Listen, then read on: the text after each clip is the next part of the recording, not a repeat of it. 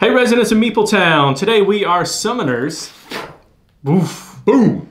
And we are summoning our heroes to the field to attack each other in this two-player skirmish game of Summoner Wars 2nd Edition.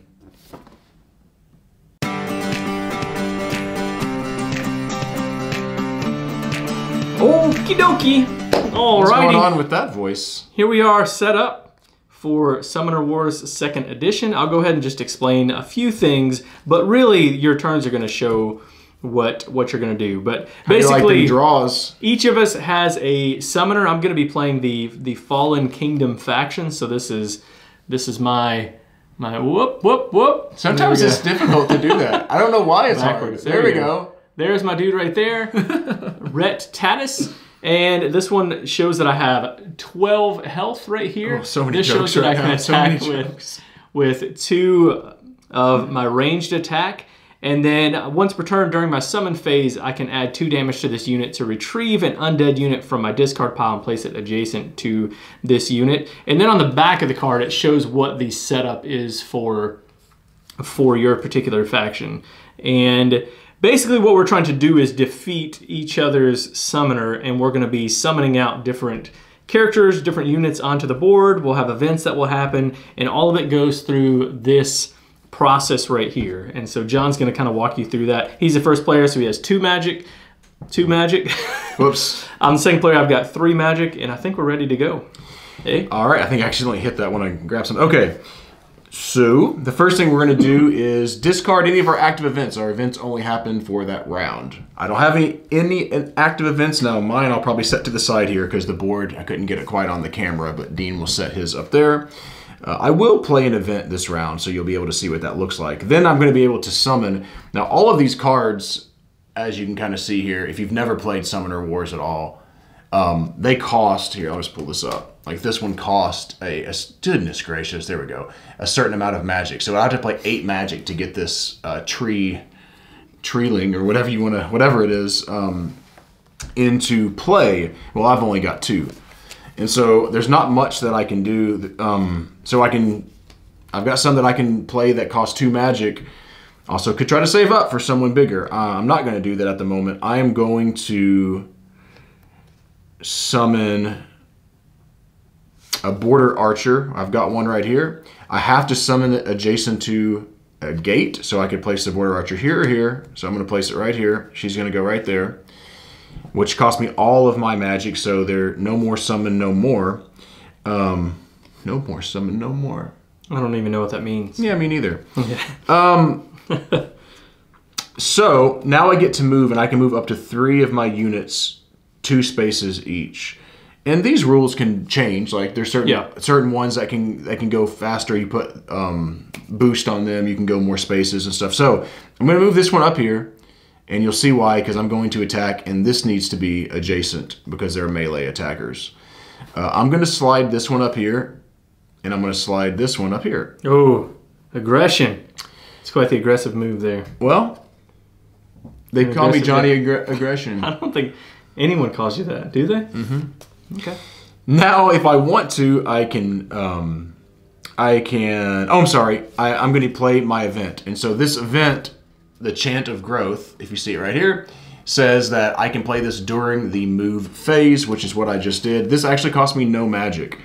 This is good for me right off the bat. Target a friendly unit, boost the target and each adjacent friendly unit.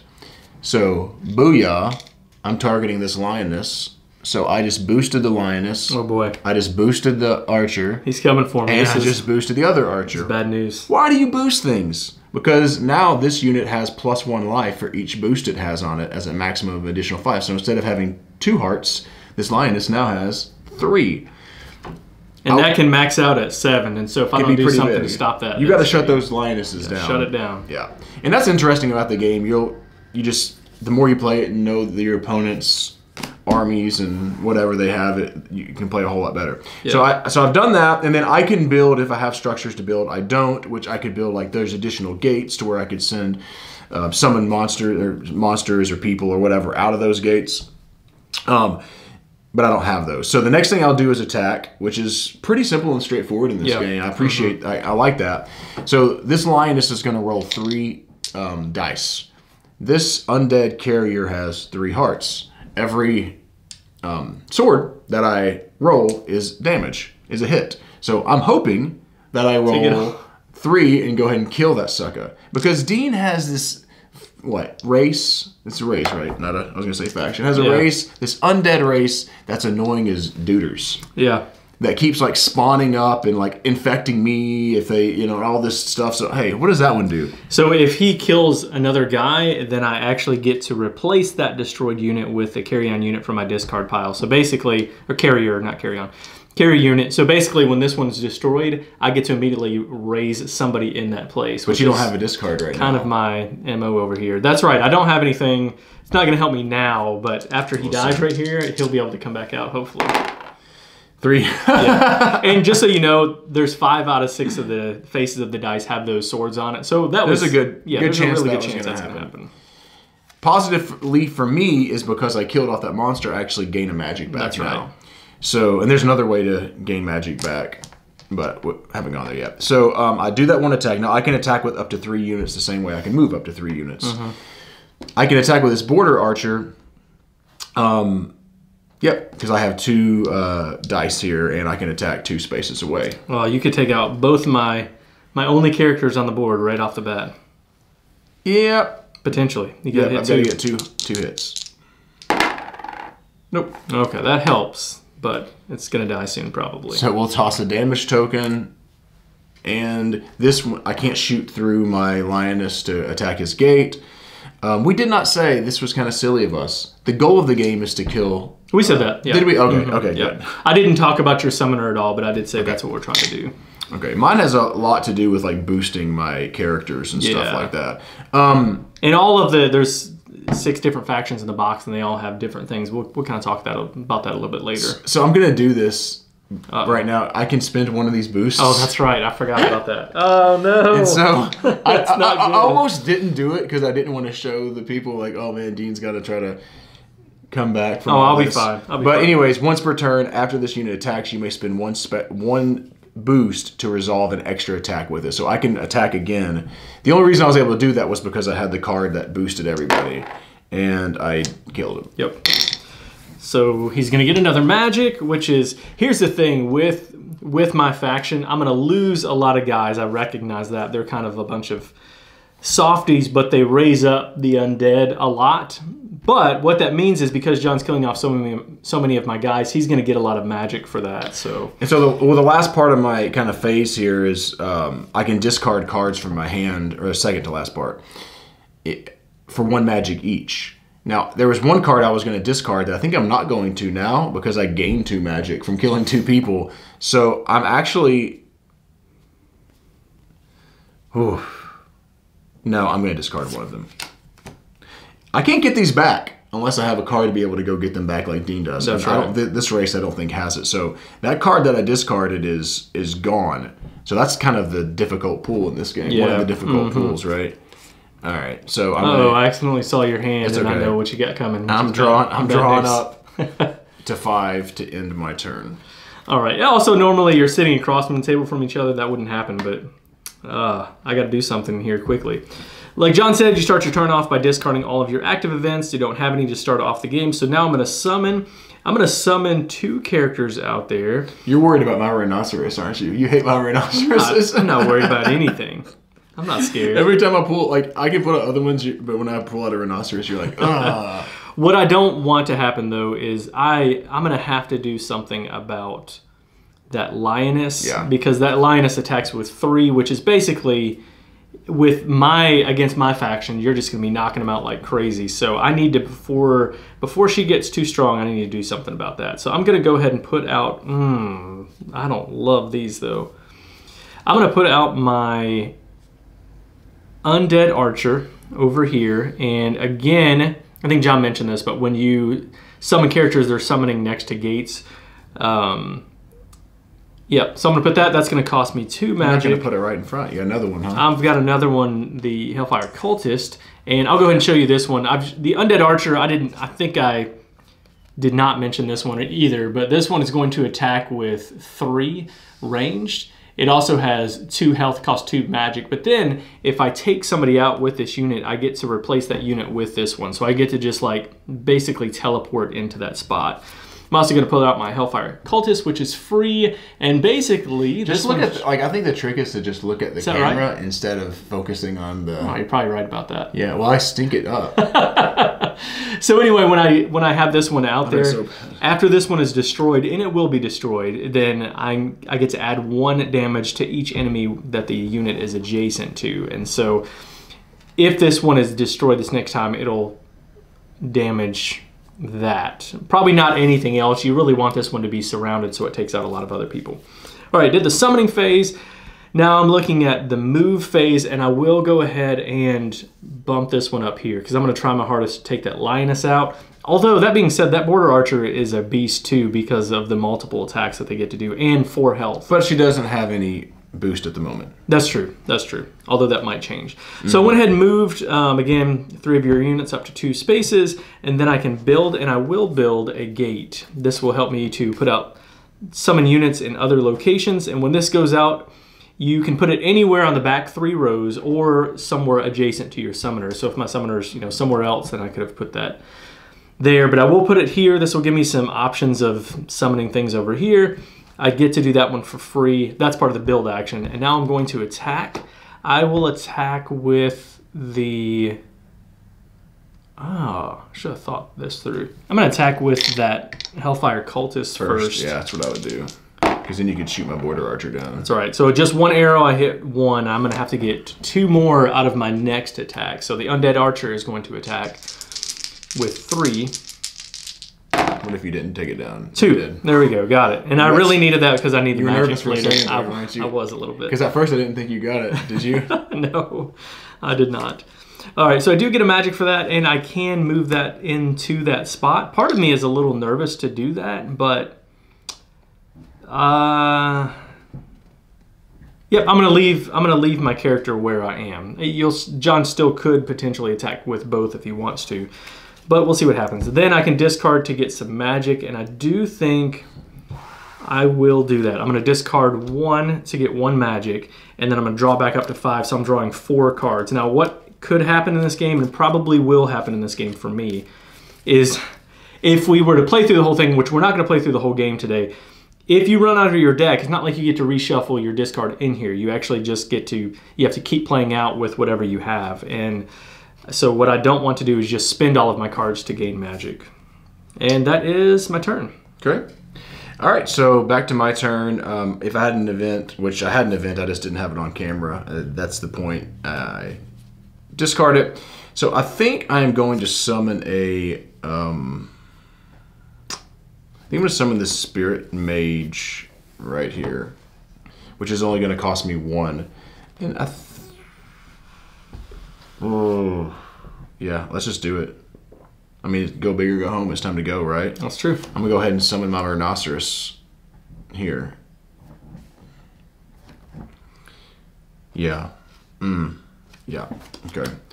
That is bad news for this guy. Maybe not right now, but it will be. Yeah. John will show you in a little bit why.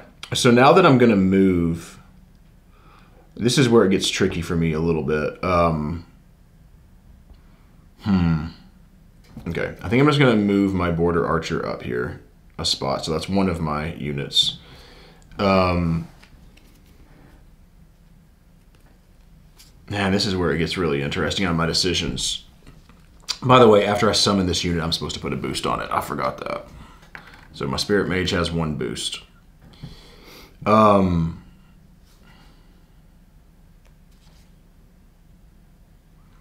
going to go ahead and... So the thing about the Rhinoceros, sorry I'm taking a second to think, but the thing about the Rhinoceros that's interesting is I actually do a damage if I run over people, right? So the Rhinoceros actually does this. So when this unit moves, it may move 1 extra space for each boost it has on it. So right now it's not that powerful. I can only move 2 spaces, but I can get a boost on it. I'm just going to move this 1 space, 2 spaces here. If I had a boost on it, then I could, trample easily some of these folks and stuff. Yeah. Now, what I'm going to do now is after the Spirit, and I should have done it earlier, I guess. I should have done earlier, but it doesn't matter. It won't affect it. Is after the spirit, after this unit moves, either boost it, so I can boost this unit right now, or I can spend my boost to boost a friendly unit within 3 spaces. So what I think I'm going to do is go ahead, and because it's within 3 spaces, go ahead and boost my Rhinoceros, and just really hope to kill this guy to where hopefully my Rhinoceros is strong and he can't do damage to it or anything like that. Let's see. Let's see what happens. First thing I'll do is use my Rhinoceros, because if I can kill it with this, which is a good shot. He's only at 2 health. So. Yeah, but I have to roll them both. It's very possible he won't. Man, I'm rolling fantastic. Yeah, today. But again, like we mentioned earlier, it's 5 out of 6 chances that that's going to happen. So that's why melee is pretty powerful. What's so good about that for me is that I should have moved. No, I moved 3 units, so never mind. I couldn't do that. The good thing that it does for me is now I can attack with this border archer, and I just did 2 damage and killed him. That's ridiculous. Yeah. Now what happens is when this one is destroyed, you're going to take a damage for that. So that's, kind of an okay thing. I'm saying that like to stay optimistic because I'm just getting whipped over here. But again, that's expected from who my characters are. So I'm gonna pause. I could remain really aggressive, remove this boost, and attack his gate here to try to do a little bit of damage, but I think I would rather have it. I'm going to. I'm worried he'll kill this border archer off because I'm down to 3 health, and then I'll have wasted this. So you know what? Let's just take a shot at it the now anyways. 2 damage. Yeah, I think that's not. Have I rolled perfectly in this game? That's ridiculous. No, those gates are hard to destroy, but if you can do it, it's a good thing because then it becomes harder to get your people out. I'm sorry. And then after I do, I should have done this before. Do you care if I do this? No, you're fine. Meepletown, don't get upset. This is how Dean and I play. I forgot. I got this backwards. I needed to build a structure, and I won't do anything. Nothing changed that would be any different. So I'm going to put the gate out there. There we go. Okay. And I'm not going to discard any cards at the moment, so I only have 2 magic for next round. That's right. And nothing changes because the gate has to go out after you summon, so it's not like you can summon units from that anyway. No. All right. I think what I'm going to do, I don't have any events, so I'm going to start off with my summoning. During the summoning phase with my character, and I feel like I really need to do this because I got to get units out on the board, I can take 2 damage to put an undead unit from my discard pile out onto the board adjacent to that. And so what I'm going to do, I don't really love all the ones that I have in my discard pile, but I'm going to put this one out there. Okay. And that's my undead archer that I had out there earlier, obviously, that just got taken out. I just got to get stuff out there, like I said. So I'm going to, for my next action, my next summon, I'm going to put out another Hellfire Cultist. Right. That's tough. I'm going to put it here again, so hopefully that can add a little bit more damage there. And then for my next trick, I will put out a... Oh boy.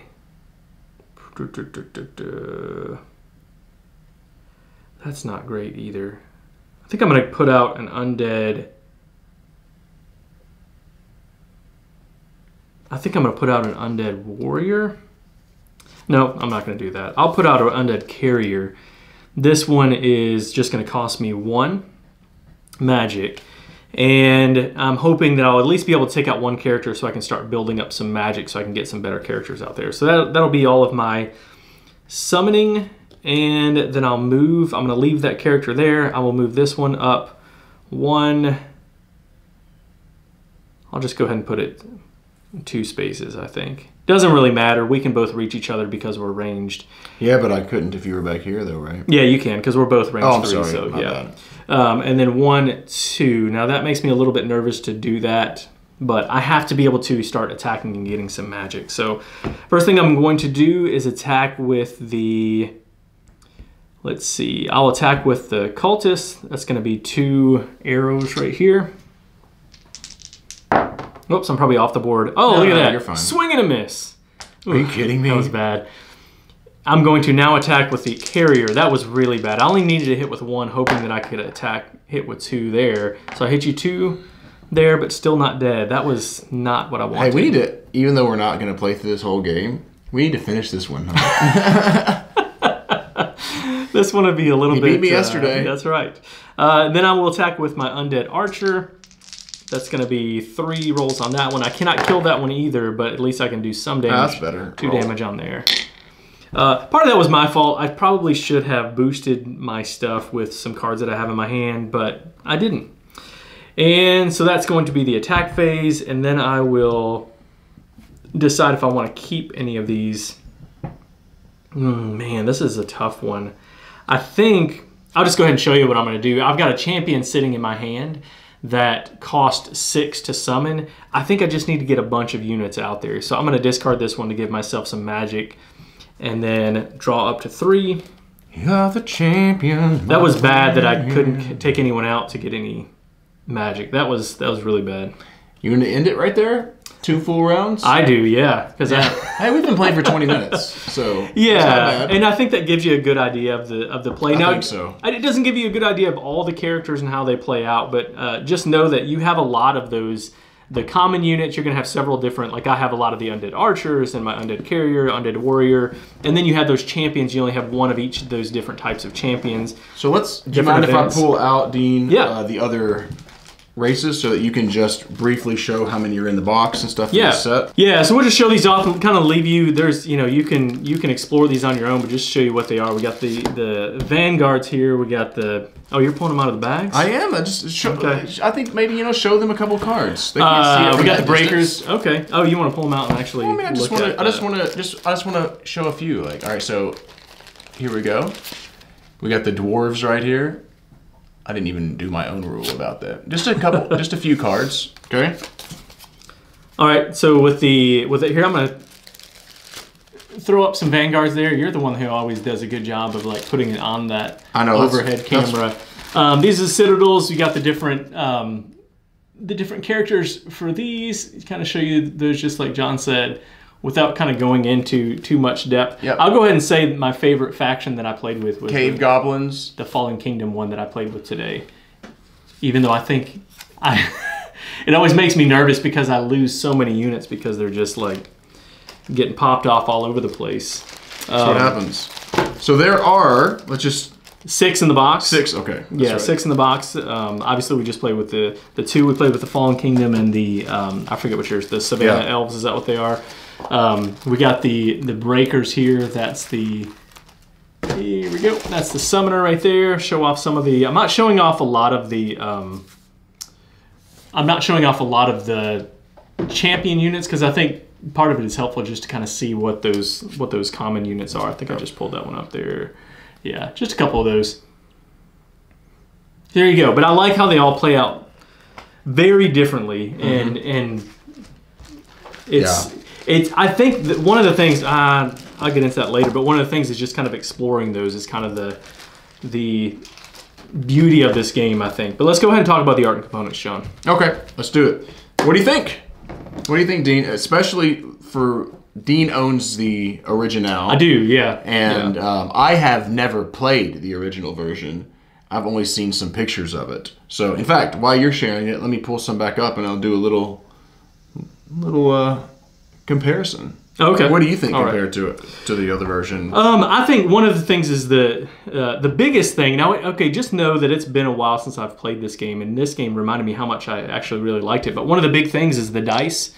In the original version, you had dice with pips on it to show you when you hit, like hitting over a certain number. I think it was 3 or something like that.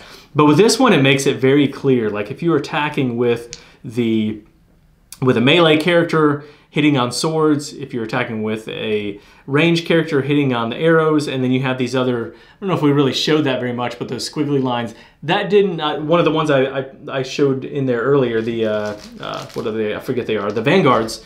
So the Vanguards use a decent amount more of those symbols on there. Now I have some cards in my deck that will allow me to benefit from rolling those squiggly dice, but that's just kind of like a special ability from rolling those symbols. So that's a big deal. The layout for the card is is different, and I like it better on this. Like, for example, on the original, you had these dots that were there to show you what your health was. This one, it actually just lays it out there. Yeah. The symbol's on there, whether or not it's ranged or it's melee. I think it's just clear, and then the artwork overall, I like better. I think from this version. It's a little more version. cartoonish. It is, yeah, it is, and I think some people won't like that actually. No, I think some people will really not like that. Yeah, and I didn't dislike the art at all. I thought the art for the original was really well done. Yeah, it's fine. But I do like this. I think I don't know, just kind of feels right for this style of game. Maybe It feels comic booky to me. Yeah, I like it. Yeah. I like it. That's it. Yeah, no, I mean, like I'm looking at the art and like it's that kind of comic, kind of cartoony style, and that's not always my jam, to be real. Like you know that in a lot of games. Like so, I like it. It's good. Yeah. That I mean, it's for that. If you want to go that style, it's fantastic. That style is absolutely great. Yeah. But I could see how some people might be like, just looking like it's a children's game or something like that compared to what I used to play.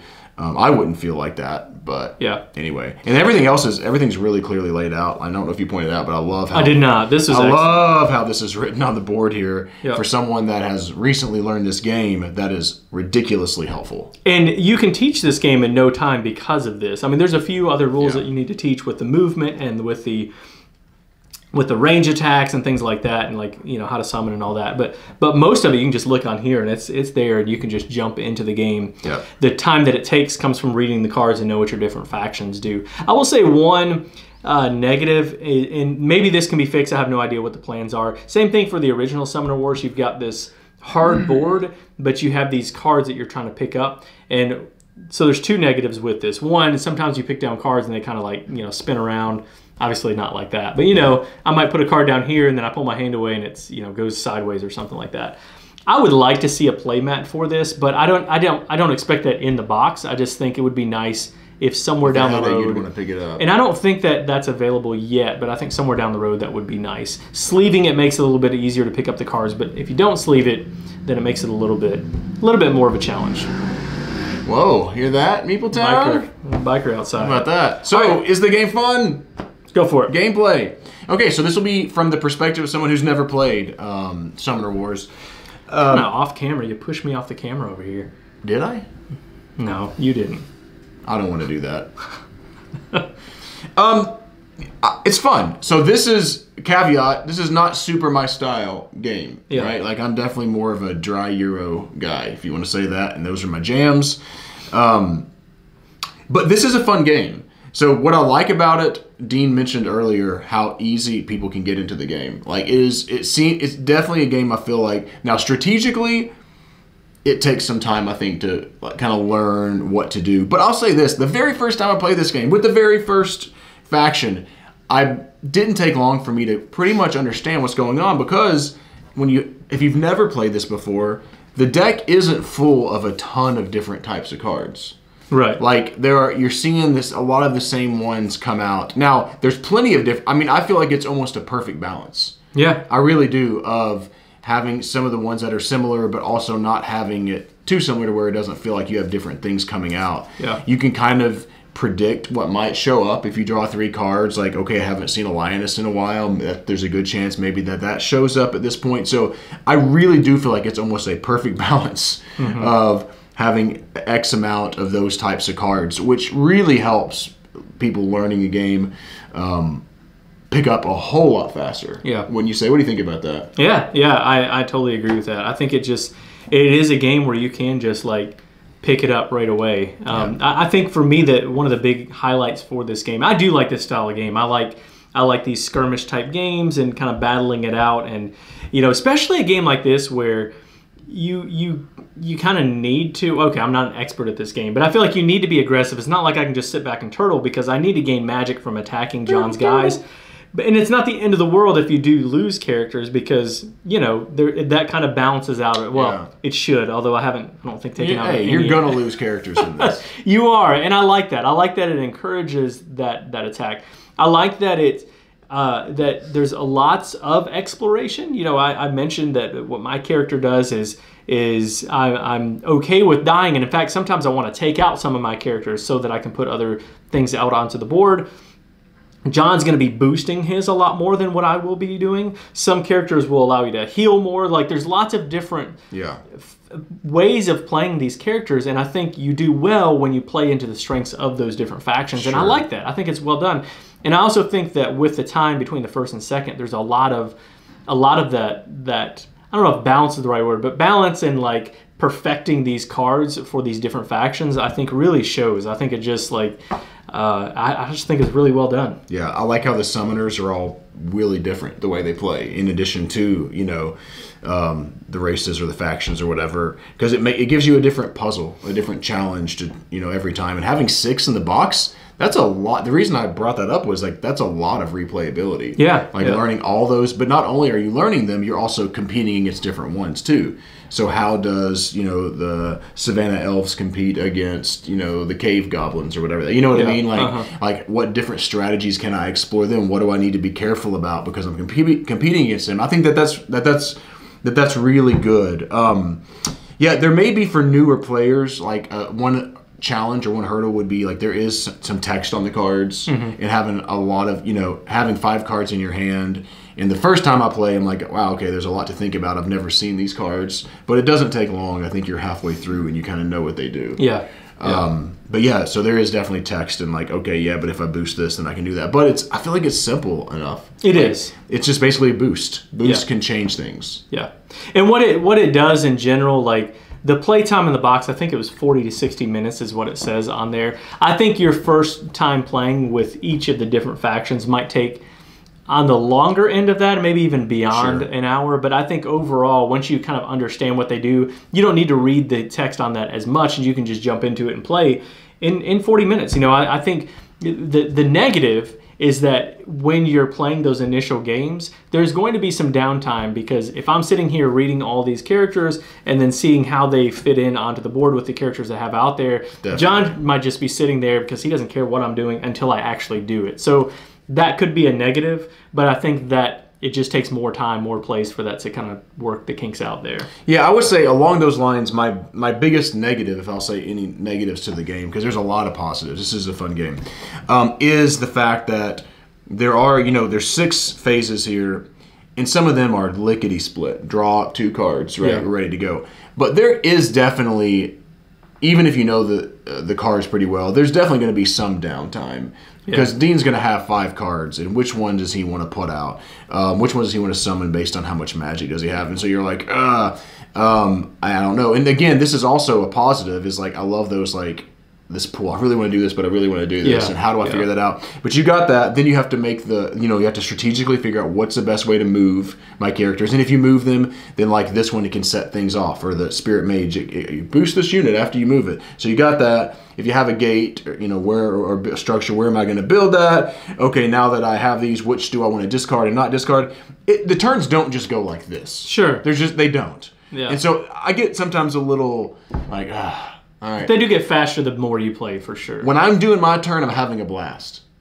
And then when I'm watching, sometimes on other people's turns, I'm kind of like, all right, let's go. I'm ready to go. John's got no patience. I'm fired up. This isn't a game problem. This is a John problem. We can talk about that. I'm fine with that. But you know what I mean. It's not like I place a worker and do something quick and move on. I totally get it. There's definitely a decent amount going on. But I am engaged in what he's doing. Yeah. I'm not engaged when he's just looking through his cards and trying to figure out what to do. But I'm like, okay, now he's positioned that. So I like that. So and that's not a huge complaint, but it is something that I don't love a lot of downtime in games. Ideally, you're kind of looking through the cards that you have to figure out what you're going to do on the next turn. The issue with that, some of that's going to change, right? So John's attack is going to happen in the 4th stage.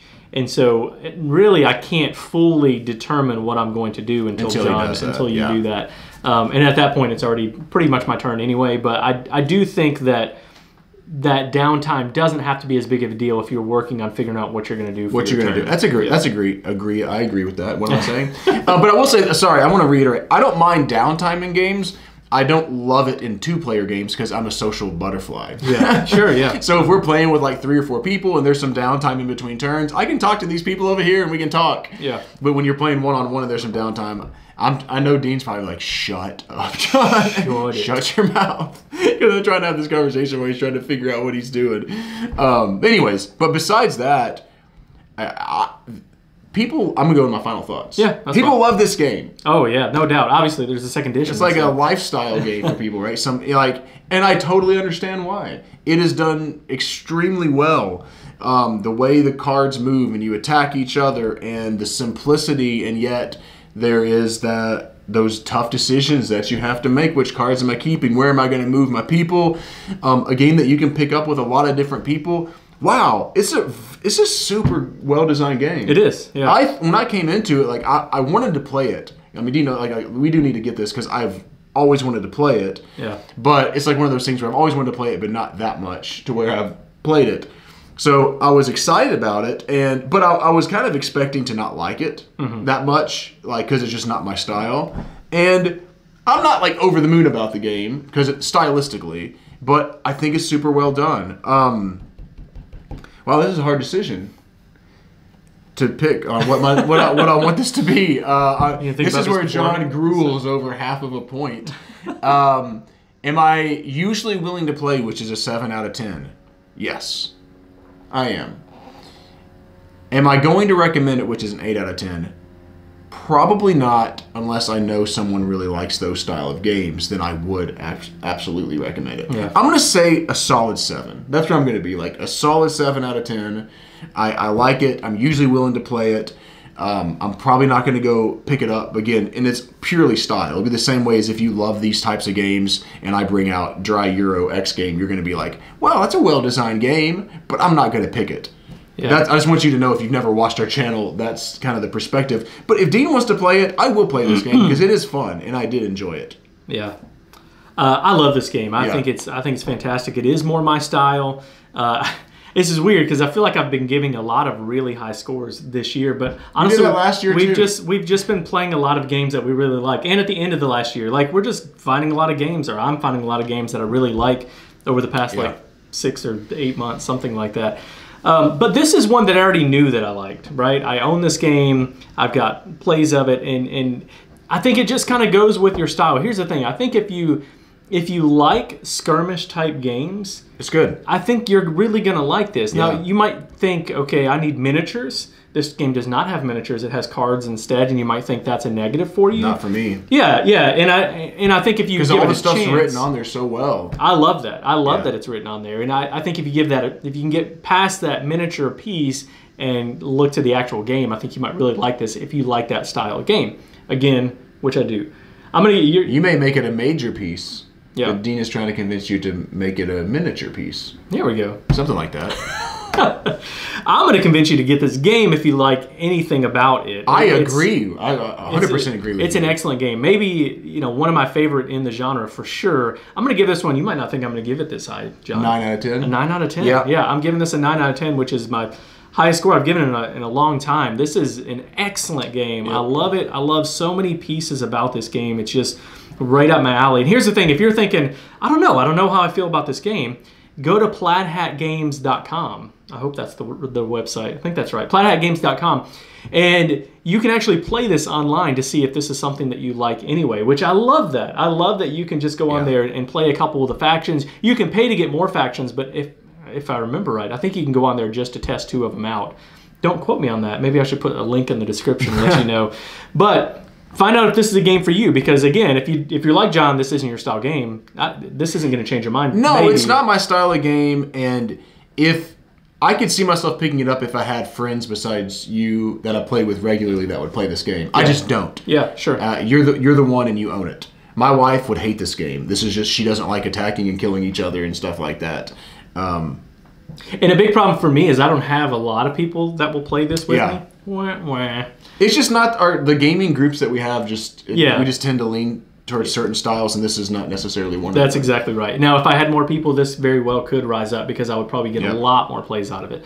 Anyway, as it is, that's a 9 for me. I love, love, love this game. That is a strong 7. 7 from John. Strong 7. Tell people how they can get in touch with us. All right, if you're enjoying our channel, we'd love for you to subscribe to our channel. If you'd like to support what we're doing, go to patreon.com/MeepleTown or at MeepleTown Games on Facebook, Instagram, and Twitter, and we're Board Game Geek Guild 3407. Thanks for coming down to Meepletown. Thanks for joining us, and thanks to our Patreon supporters for making content like this possible. If you would like to become a Patreon supporter, go to patreon.com/MeepleTown. To follow us on Facebook, Twitter, and Instagram, find us at Meepletown Games. Finally, to connect with us and other residents of Meepletown, you can join Guild 3407 at BoardGameGeek.com. Until next time, thanks for coming down to Meepletown.